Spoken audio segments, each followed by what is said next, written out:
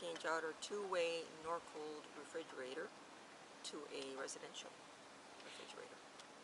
I'm very excited about that because we're basically going to double our fridge size. Yep. It's a 2.7 cubic feet, and we've decided to get a residential just because it's going to give us more space. It's going to be, I think, a 4.4.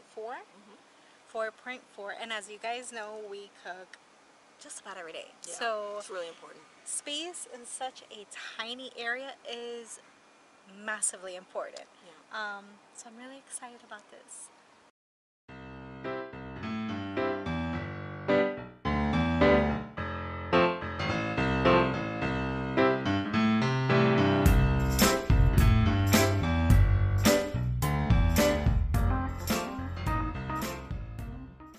So our refrigerator is a Norcold refrigerator. It's an N as in night 302. And it's a two-way refrigerator. It's gas and electric.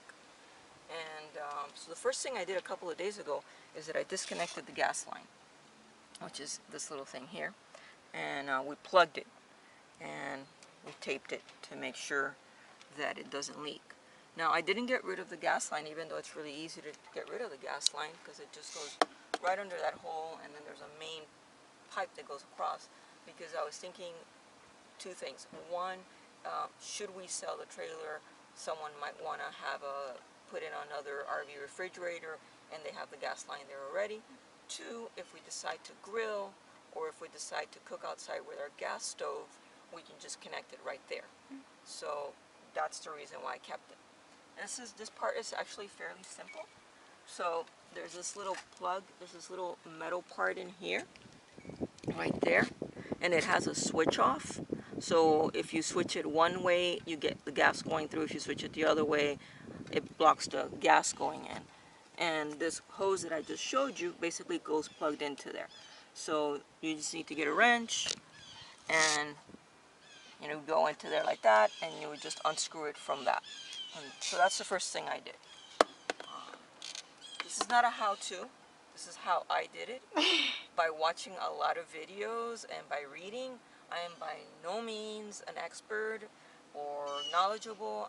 This is my RV that I'm taking apart, that I'm doing all these things to it.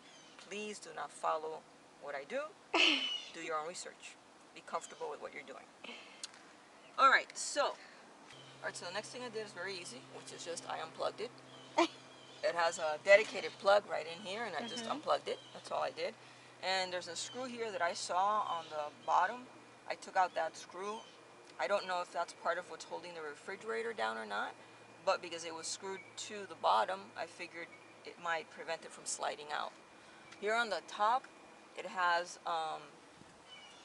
two metal sheets, and they basically direct the airflow coming from the bottom out to cool down the refrigerator. While I don't think it will impede taking out the refrigerator, I'm going to remove them just to be really thorough.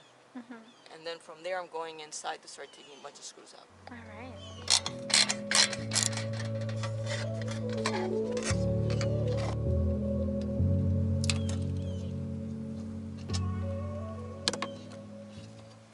Alright, so this is our current fridge, and all this is like wasted space, and it looks like there is not only on the top, but there's like, I don't know, the fridge doesn't necessarily come all the way to the edge. This is like a frame on this side as well as on this side. It is empty, and so like between here and here, it is a lot of space. That frame is really thick, especially the top part. So we are looking forward in getting rid of all of this tiny space and getting more. Step one. Yeah, I think I'm going to start by taking out the door. I think that's the first thing I want to do, is take off the door.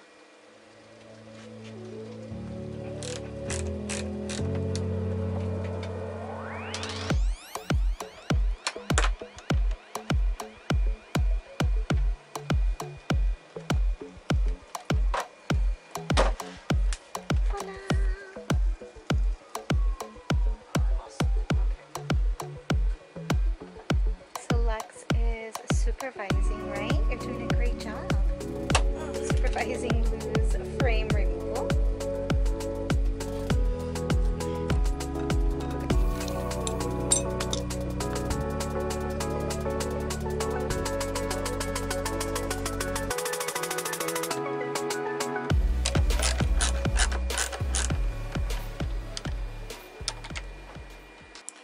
Let me just say, it is not too comfortable doing this because since Lou is working with electricity, we unplugged everything.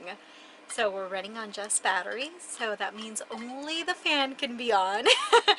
I've opened up all the windows. It is 86 degrees and very humid, so we're basically sitting in a steam room. That looks like a very comfortable position with a Chi-Chi head in between. Yeah. Yeah. What can you do? Supervisor needs to be like front and center. Make sure I'm doing it right. You might be blocking my screws there though, so you might have to move. I'll go over here in the meantime. But oh gosh, you might have to move from there really soon. Like right now. Alright, Chi-Chi. Good girl, thank you. Good. Alright, so all the screws holding the frame in place are out. Time to pull this baby out, I think. Do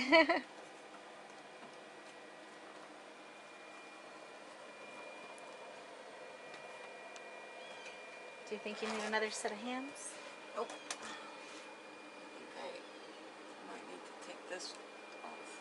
The top piece? I think so. I'm not 100% sure. Alrighty guys. You're learning as we're learning. Or maybe you know and you're commenting down below, but by the time we read it, it's going to be gone. Oh. Oh. Yes.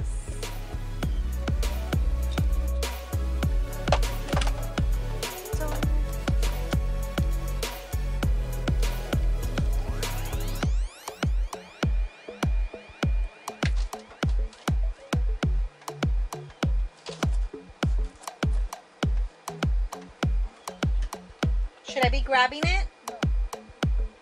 Just got it pushed out a little bit. We're getting somewhere.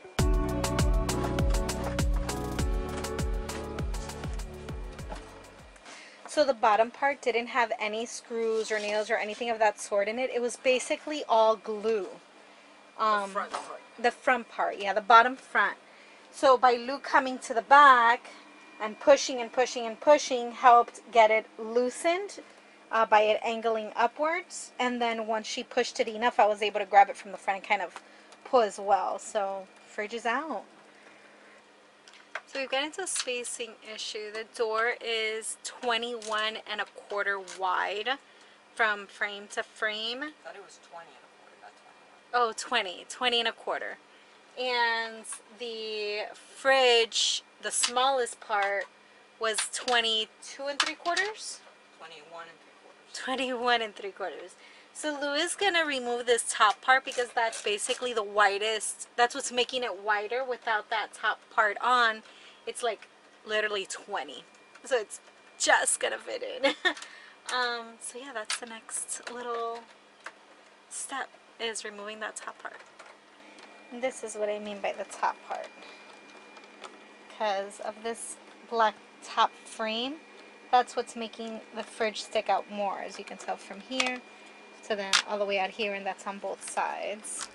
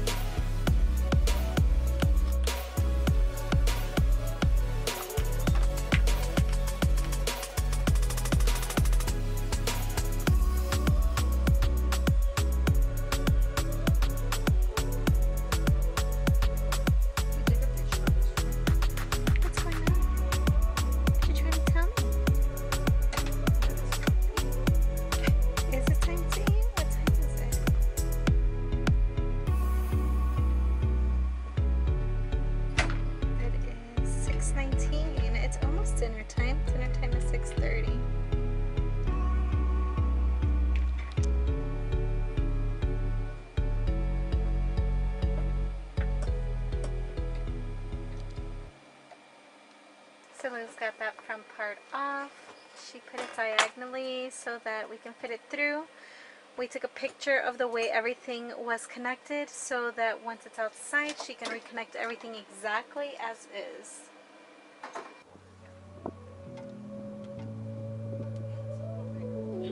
The bottom, we continue down. That's where...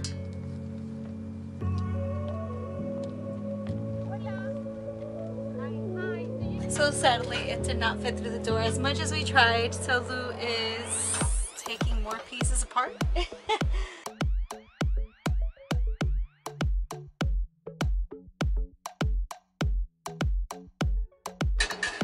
definitely a good time to clean that in there because it is super dirty.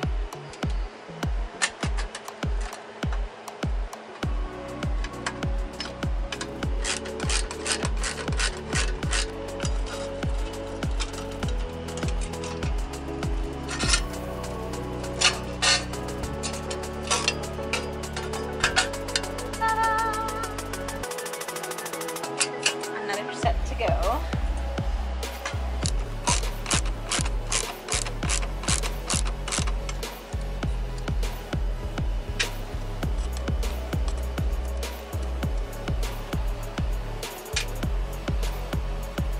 Second attempt at bringing the fridge out, still didn't work. Let me show you what's like blocking us this time around.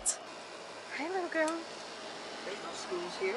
So this... What screws did you look? I'm gonna bend that now and show you. This about a finger wide is not letting us bring it out. So between that edge of the fridge all the way to this edge, about short that much.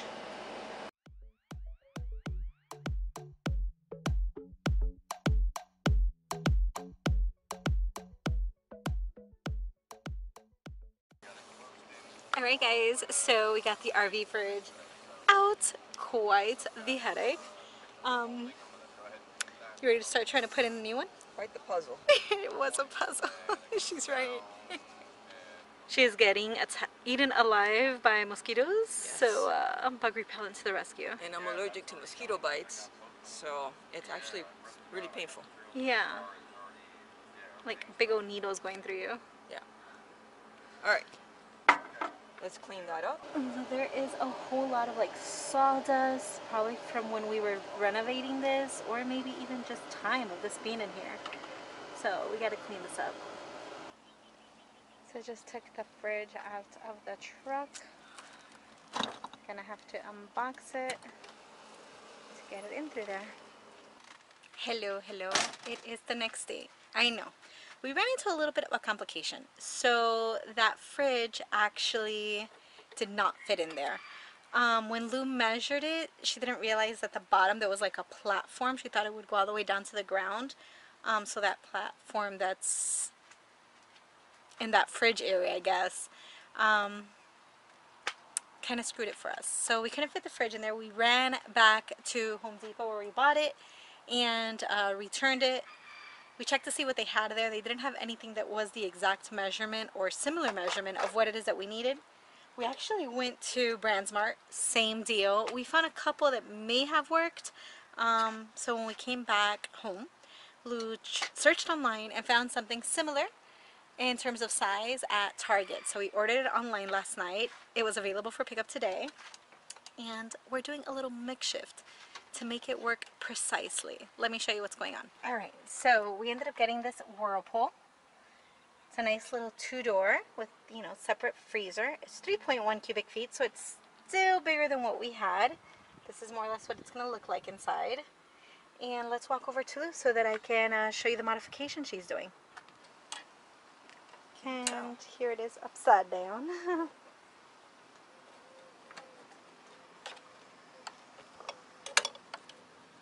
So there's about 4 screws holding that plate onto the fridge, and then like I think 4 clamps. Yeah, 2 on this side and then 2 on that side.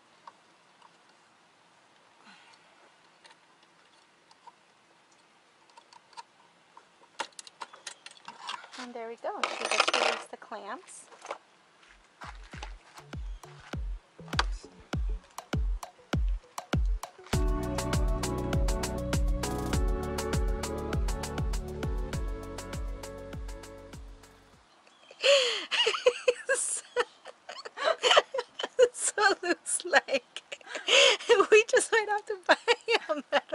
like an aluminum plate. And she's like, oh, we have one. We did this. I keep everything. Yes, that Keep was everything. like the vents for the other fridge, like to make the air flow in different in a certain directions. Here it is.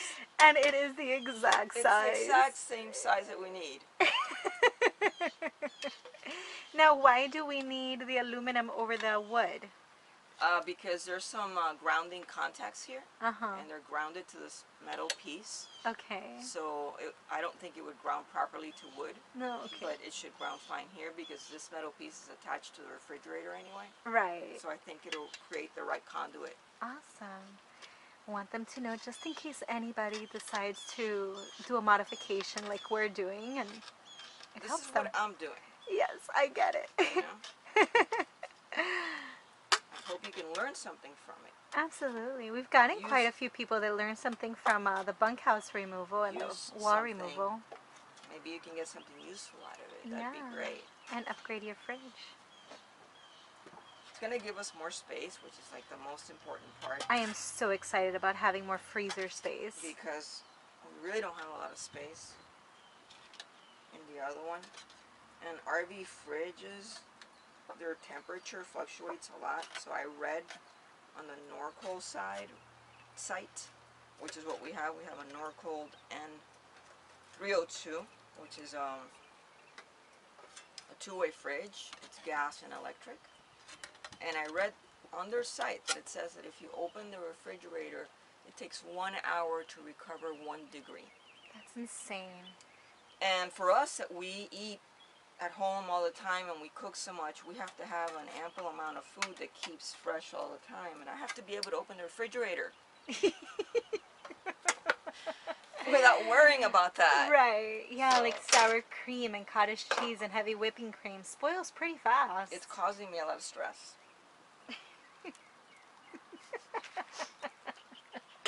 I wish I would have gotten her reaction on camera when she realized about the aluminum plate. Hilarious. So Lou did a little trimming of that aluminum and did a little sanding so it's not sharp.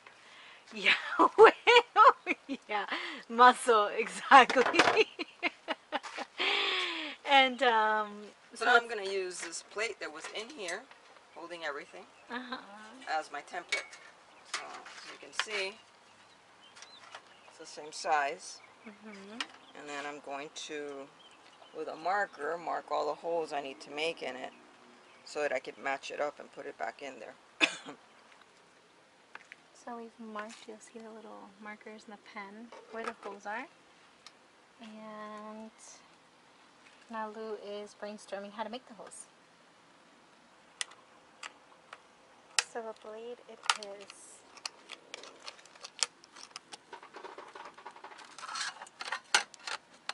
Fabulous. Just a few more to go.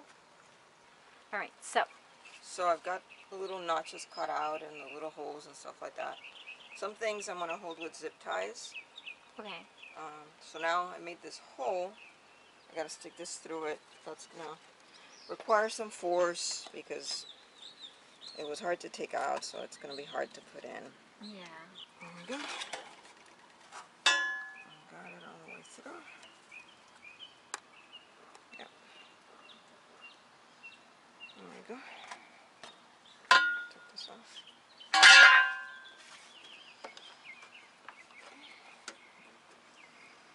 So Lou got a little clever, and instead of doing it sticking out, like these heads inside, because then the nail or the screw would have been sticking out, and that would pose a problem. She went ahead and did it the other way around with this flat side up, the long part in, and then she locked it with like these little, what are they called, nuts? I think. So like that, the nut would hold that wire in place. So we're just about done. So what is the plan with these zip ties? What's going on over here? I'm tying this tank to it.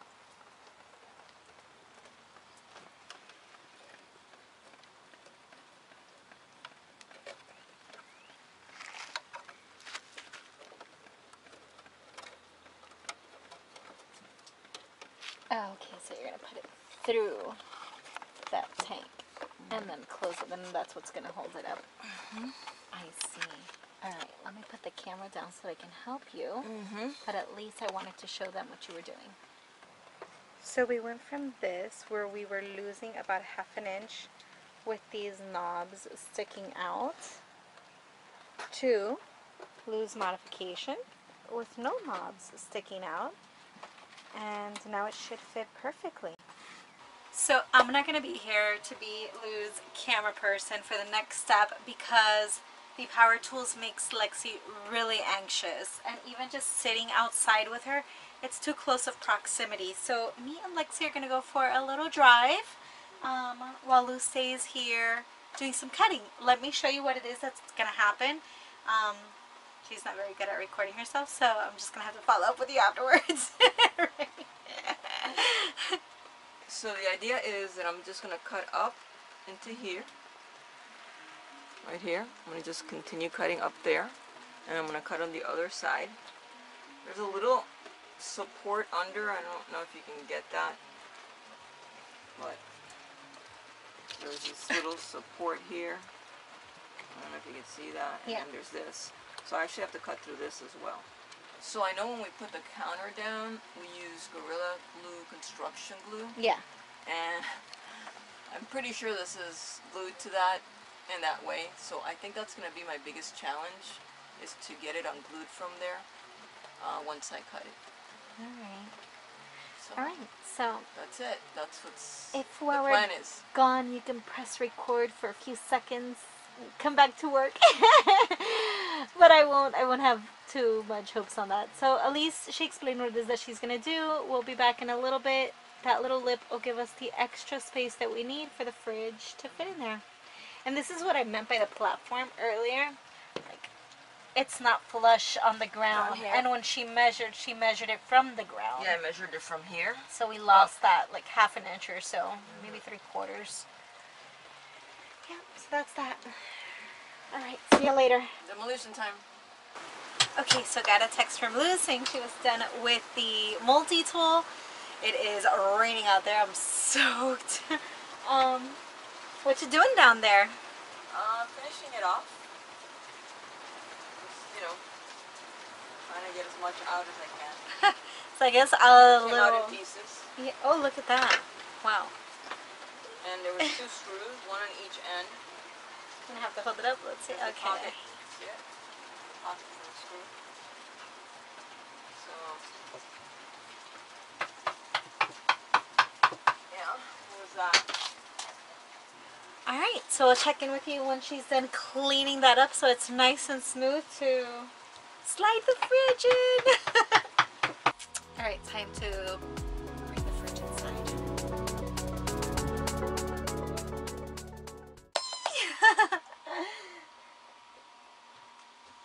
And now to see if it's in there.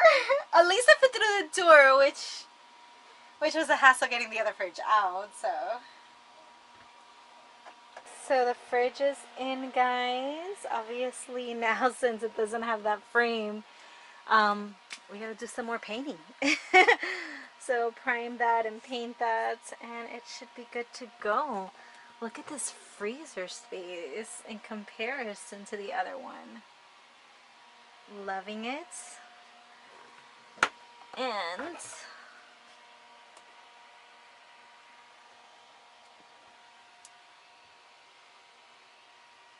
so we can change the temperatures here. There's a little light bulb in there. We've got a little crisper.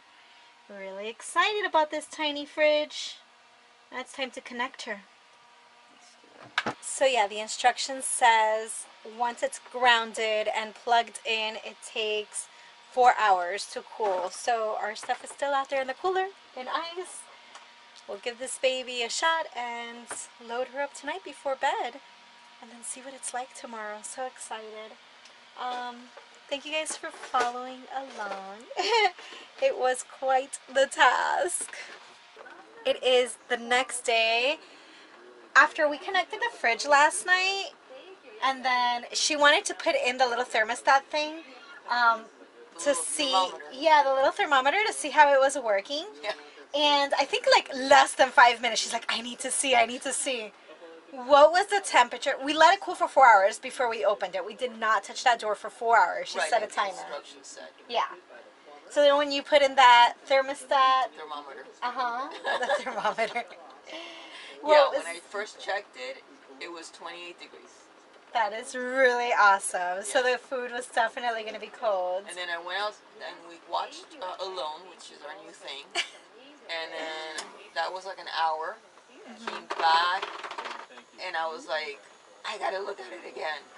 And it was 10 degrees. 10 degrees. In the refrigerator. Yeah.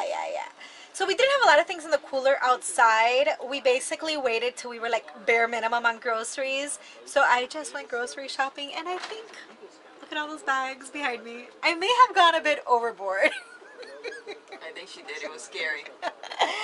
Now let's see if we can fit everything in there. Lou wants to check the temperature now before I put in the groceries. Go for it. Open that baby up. And you'll see it's pretty empty. Really, all that's in there is a dozen eggs. Degrees. 18. There's a dozen eggs, heavy cream, and Lexi's food. That is it. That's all that's in there. There's frost in the back. No way. See, I told you last night to put it at 4 instead of 5. I don't want it to gather too much frost. Yeah, we're going to have to scrape that off. Alrighty. Well, I guess we gotta take care of that before loaded. Let's see. Oh my god. Yes, that is full of frost. So Lou's gonna take care of cleaning that in there before I put away all of these groceries. Okay, so let's do a little bonus clip here. I'm sure you guys are very curious as to not just what I bought, but how much we were able to fit into this Whirlpool 3.2 cubic. Is it cubic feet, babe? 3.1 cubic feet. This Whirlpool 3.1 cubic feet double door fridge. So let me bring you along and show you what we were able to fit in here. Okay, so let's start with the freezer. I have 4 packs of frozen veggies, from cauliflower to broccoli florets, Brussels sprouts, and green beans. Back here I have 3 days worth of ground beef, 2 days worth of steaks, and 2 days worth of fish fillets, the swai fillets. Up front I have 2 days worth of chicken breast and 2 days worth of pork chops. We have a backup bacon, and I have a backup hot dog. And as you can see, there's still plenty more space up there and up here to put more stuff. I'm thinking maybe another 4 more packs of frozen veggies to match how many days of meat we have. So as some of our condiments end, I will start getting rid of stuff. Chicken broth, this is actually for Lexi. Whenever her stomach's upset, we give her some chicken broth to get it settled. I bought some bean sprouts because I want us to make like a ramen. I have some lettuce left over. Lexi's Pepto again for her stomach. She has a very sensitive stomach. Butter, Lexi's food, and my heavy cream back there. So this is pretty much full. I don't think I'm going to buy the big lettuce heads again because it takes up way too much space. I just might buy the shredded ones as we want to eat it. Down here I have 2 packs of eggs. I had 1 and I bought another one. I think going forward I'm just going to stick to 1 per shopping round. And asparagus. I have a thing of mayonnaise and ranch. 4 yogurts, and then behind the yogurts I have 2 or 3 avocados. In my crisper, because I don't have too many places for condiments, I have my sugar-free ketchup, stone ground mustard, sugar-free jelly. We have our cheddar cheese, our salami, and our turkey. So the fridge is pretty stuffed with that. As for the door, I have some butter and some cream cheese, which means down here is the backup butter and cream cheese, our snacked string mozzarella cheese, and hot dogs, bacon, and then more condiments, our sugar-free barbecue sauce, and our Rayo's tomato sauce. So hopefully all of this will be running out soon. I'll make us a keto pizza, and maybe today we're having ribs, so maybe we can get rid of this today, the barbecue sauce. So we'll see. That is everything that fit inside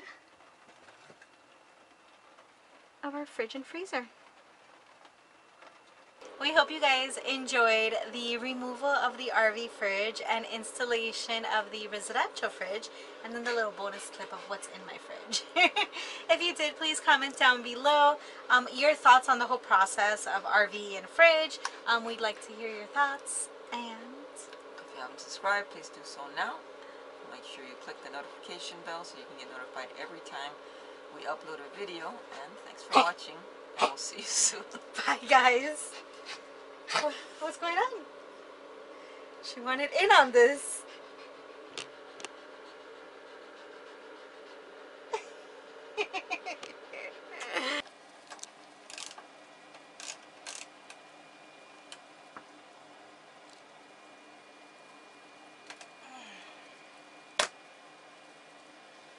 Always, always, always, you can count on the easiest things being the hardest. Always. I'll get another screw. Oh, do you need the picture that I took for you? No, actually, I remember.